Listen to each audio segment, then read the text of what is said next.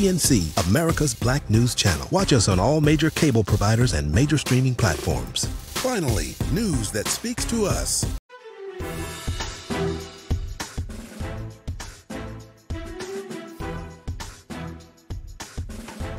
As the world continues to celebrate Women's History Month, we want to recognize the contributions of a high-achieving woman in the military. Over 20 years ago, Lieutenant Colonel Shawna Rochell Kimbrell became the first Black female fighter pilot in the United States Air Force, born to Guyanese parents. She flew the F-16 Fighting Falcon during combat missions, paving the way for future women in the Air Force. I'm pleased to welcome Lieutenant Colonel Shawna Rochell Kimbrell. Thank you so much for being with us, Shawna. Thank you for having me. First off, tell us about that first mission.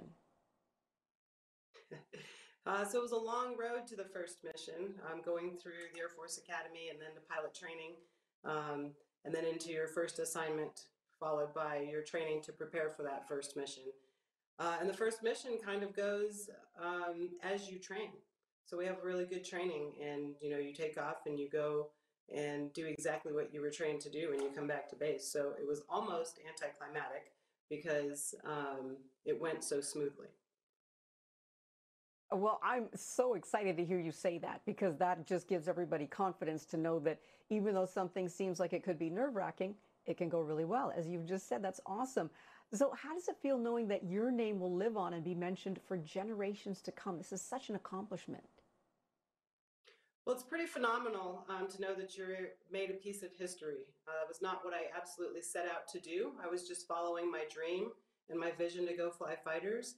And it just so happened along the timeline that I landed at a first. So it's pretty humbling to know that it will always be there in the history books.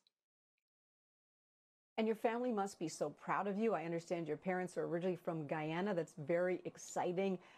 Certainly, they must have wondered what you would become when you grew up, and they're certainly overwhelmed by your accomplishments. Tell us about them. So they've always supported me. I wanted to be a fighter pilot since the time I was in 4th grade. So they cultivated that for me and just kind of gave me opportunities and opened every door that they possibly could. Since they do not have a military background, a lot of it was me going out and, and trying to figure that out and figure out how to get into the military, into the ranks, what it would take to be a fighter pilot. And they really just supported me and said, you just go and do your dream and make your vision happen. And because they didn't have the expertise to necessarily show me, but they allowed me to go and grow my own wings. Absolutely so exciting. What advice do you have for people who are still trying to knock down barriers? So I think it's really a vision. For me, what worked and what led to success was reverse engineering that vision that I had and figuring out exactly what it takes and who you need to surround yourself with and where you need to go. And so I think spending the time to know what it is that you're trying to achieve and then to figure out what it's going to take to get there is so critical to people's success. And then absolutely surrounding yourself with the people who have success in that area and who will mentor you and move you forward and help to challenge you to become the best person that you can be and value you for your contributions that you have to the mission. So I say go out there and trailblaze all the trails that are left to trailblaze and dare to dream. Absolutely. And follow those dreams. Well, you have certainly inspired us. We salute you. Thank you so much, Lieutenant Colonel Shawna Rochell Kimbrell. Thank you for your time, and more importantly, thank you for your service to this country.